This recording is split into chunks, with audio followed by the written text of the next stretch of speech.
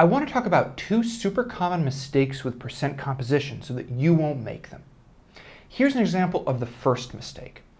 I'm solving for the percent composition by mass of sodium in N2S2O3, and I'm intentionally making a mistake here.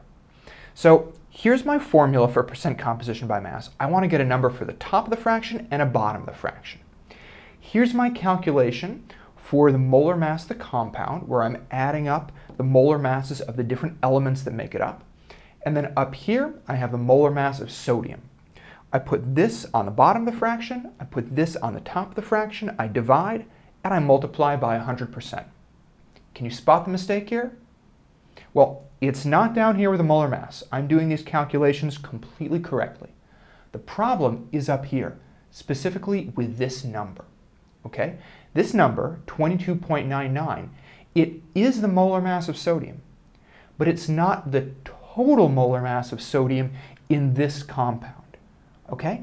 This number here is the molar mass of one sodium.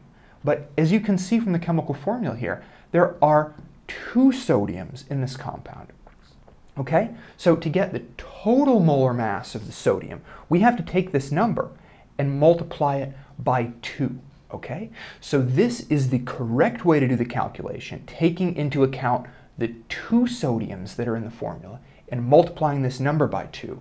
This is not the right way to do it, where you just take the number from sodium right off the periodic table. Okay? You have to account for the total molar mass of sodium.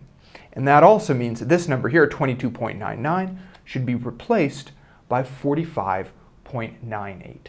Okay, now the second common mistake has to do with this calculation right here. Here's the math you'll do as part of the final step of the problem. When you divide this by this, you get this.